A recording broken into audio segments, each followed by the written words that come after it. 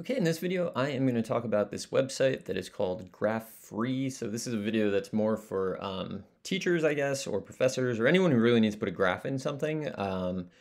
And so I'm in no way affiliated with this website. I'm just going to talk about it because I think it's pretty great. I'm going to, I guess, kind of review it, but also just demonstrate what I would use it for. So it's graph-free.com. You're going to go there.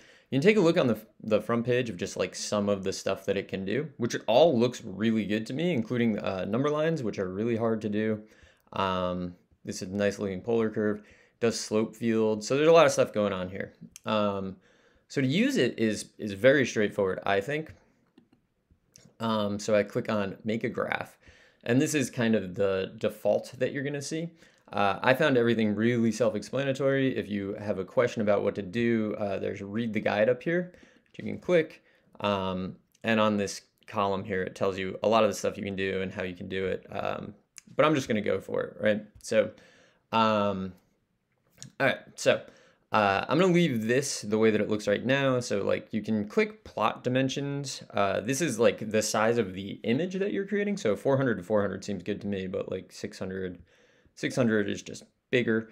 So I'm gonna leave this the way that it is, close this window, and kind of like keep going. So I'm gonna skip axes and grid right now, and go to plot number 1, just to like see what's going on. So unused is if you've already got stuff here and you don't want it to graph. Function, asymptote, implicit is great. Polar, parametric, you can just see there's so many options here. I'm going to choose just function, which I think is what most people will graph most of the time. And I'm going to type in sine of x and just press enter. And look, let's see what it looks like. So you can see, I mean, because of the window that it currently has, you're not seeing a lot. I don't really like arrows at the end of things. I don't know why, I just don't. So arrows at graph edges, no, and they're gone. So that's really nice. Let's change the window a little bit, right? So I'm now going to go to axes and grid. So I like to graph a function first, see what it looks like, and then go to this. So you can see we got Cartesian trig, which I'm just going to click and see what happens. And there you go. Like this is copy pastable right now if that's what you wanted to. I'm going to choose to modify this a little bit, but you can see the way that it currently is. It's doing multiples of pi. I mean, it's like everything you would want it to be. So if we want to go -2 pi to 2 pi, just make this -2 pi to 2 pi. Press enter, and then maybe grid lines. I don't know, pi over 2. It's just great. So it's doing all these things. If we want, this is mentioned on the read the guide page, I guess. It does exactly the maximums and minimums here. So like if you are copying and pasting, maybe you want to like change that a little bit. So I mean, you end up doing this no matter what you're using, right? Like as a math teacher, you end up making a lot of graphs. You spend a lot of time formatting these things. This is what I really like about this, is that it's kind of quick. Okay, so there you go. Like that's a great looking graph. Maybe I want to go back to Cartesian and play around with this a little bit, right? So viewing region, I'm going to change this so that I go -4, just hit tab and you bounce between them. 4, tab, tab, tab. I'm gonna go -4 to 4 here also. So one thing I like to keep things like square, so that a square looks like a square, I guess, basically with the grid lines. It does say if you don't want grid lines or labels, just leave the spacing you want to skip blank. So like say we don't want those, let's just get rid of that and get rid of that. And there you go, now they're gone. I'm gonna put them back in because I don't want them to not be there. But again, it's all about like how you can modify these things. And it's really nice. So there's a graph of sine. I don't know, pretty good. I'm gonna go to plot 2 so I can add another thing. So maybe I will close this, right? Because it's just a question of like scrolling, I guess, at this point. Like here, if I close this, I can modify this. Oh, I didn't notice that before. It's telling me that sine is what's here. That's nice. Here, I'm gonna choose implicit because I wanna graph a circle at the same time. So implicit, do x squared plus y squared is, I guess, 2. And there we go. We have our circle. We have our trig function. It's not finding intersection points, but it's not really the point of this. The point of this is like to create a graph that you can put into a document so your students can, look at it on a quiz or in your notes or whatever you're doing. Super easy to use. The next thing I want to do, so this is like for calculus teachers, and I think the main thing that I would use this for really is I want to shade a region, right? So say I want to shade this region, so like below the sine curve, but inside the circle. So what I really like about this is I'm going to go down to shading and click here and region to shade. So all you have to do is put a point that's in the region. So I guess 0.5 and negative 0.5 is definitely in the region that I want to shade. So I'm going to type in that ordered pair. So 0.5, negative 0.5, and I'm going to press enter. And look at that, it just shades it.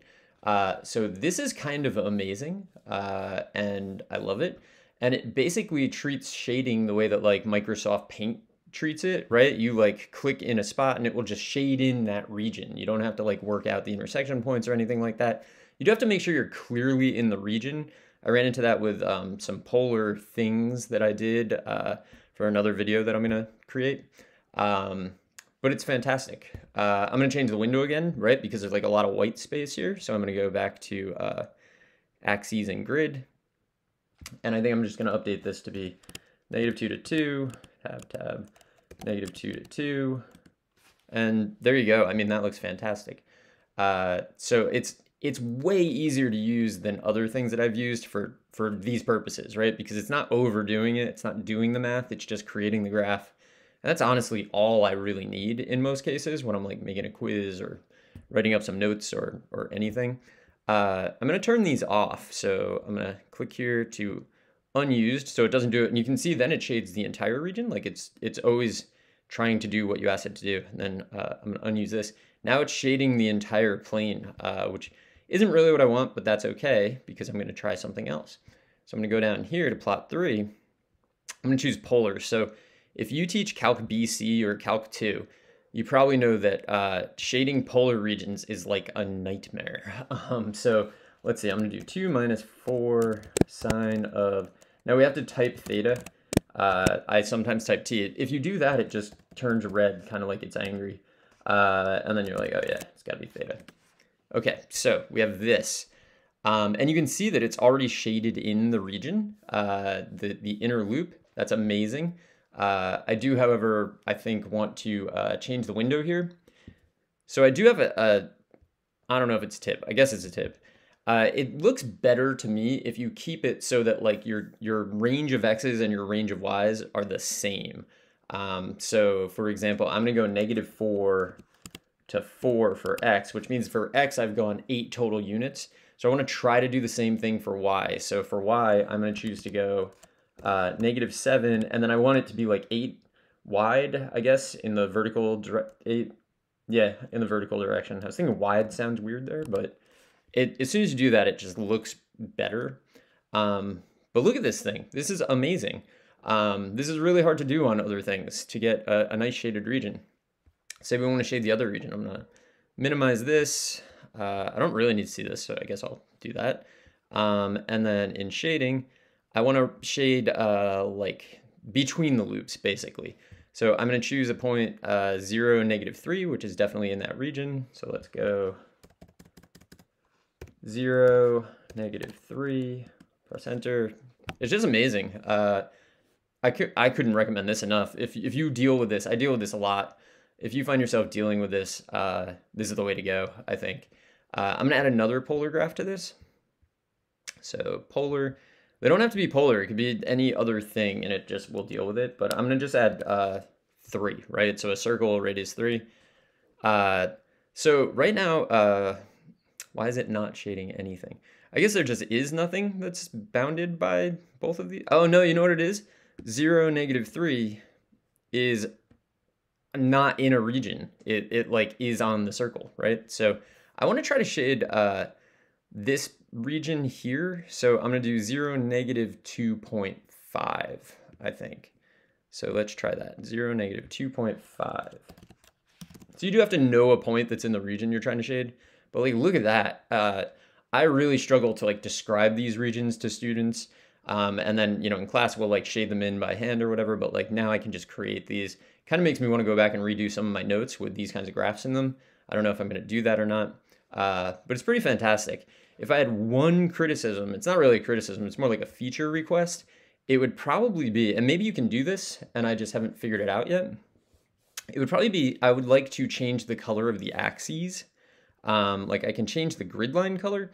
Now the reason I would want to change the color of the axes is that I copy and paste frequently into videos that are going to have a black background. And when I do that, I have two choices. So let me show you here in, let's get rid of this, general appearance and accessibility. You can make the background white, which is what I have to do, because if I make it transparent, then when I paste this into a document with a black background, the axes and the graph, you can change the color of the graph. That's not a problem. For example, I don't know, red. There you go. Now it's red. You can change the color of the shading as well. Here, let's make it green. So that's not an issue. But when I paste this into a black document, the grid's just gone. The axes are gone. So that would be like my one big feature request, I guess. But let me just show you really quickly one last thing. At this point, you can I'm right clicking on it and I'm just gonna copy the image. And then I'm gonna go to Word, a new Word document, and I'm gonna paste it. And there you go, that's all it takes. Let me go back and what am I using here? Let's go back here. I'm gonna make it transparent just to like show you what that looks like. I mean, I'm sure you know. You can also download the image, which is what I do when I put them in like onto my iPad. That would be save image as. So I'm gonna copy the image and I'm gonna go back to this and just with transparent. So it's like not obvious what's going on here with a transparent background, but it is transparent. So if I changed, I don't know, do I know how to do that? Design, maybe page color, black. You can see the issue with the axes there. They're just gone, but like the rest of the graph is there. It's fantastic. Highly recommended. I just wanted to let people know that this exists because I had never really heard of it until recently. So yeah, I mean, if you use it, I think it'd be worth donating a little bit of money or whatever you could afford or think is worth it. Yeah, 5 out of 5 math teacher tool. So that's the video. I hope this was helpful and good luck.